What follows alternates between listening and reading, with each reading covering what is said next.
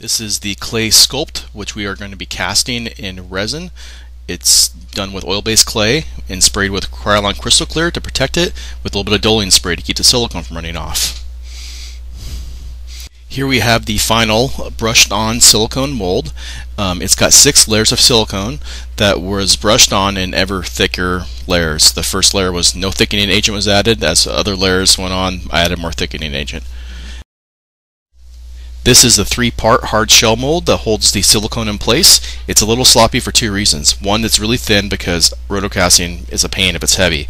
And 2 is I ran out of plastic paste halfway through, so I had to use plaster bandages for 1/3 of it.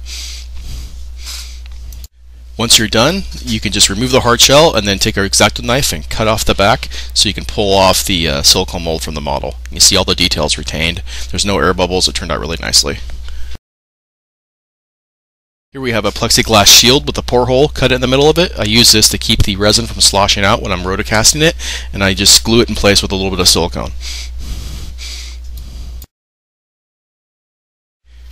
When working with the resin, you should work outdoors because the fumes can be a bit toxic. Here are all the supplies with some plastic cups, some Stow Strong tint to tint the resin.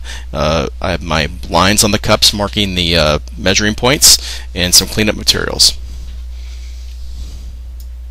I know this mold's going to take about 4 cups total, so I pour 2 cups of part B into a plastic cup to mix the tint into.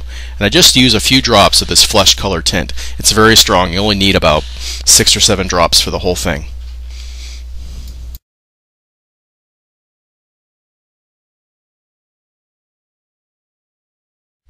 You don't want to use too much tint because if you do, you'll lose translucency. Here I am pouring the equal parts of part A and part B into the cups I prepared earlier.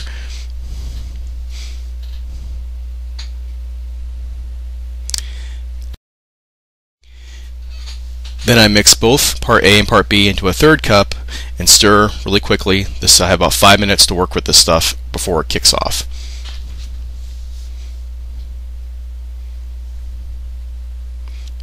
Stir, stir, stir.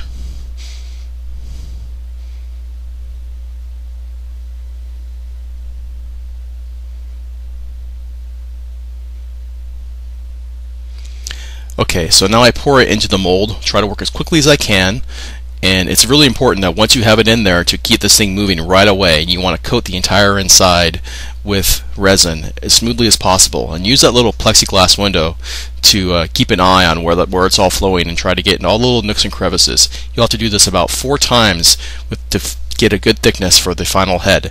So here I am. I'm going to repeat this. I'm not going to bother showing you the repeating, but it's just the same process 4 times over, 4 cups total, and here's what you get. The final resin head that's semi-translucent, fleshy color, ready to be painted. And I paint this with translucent airbrush paints, and this is the final version. There you go. Finished Frankenstein.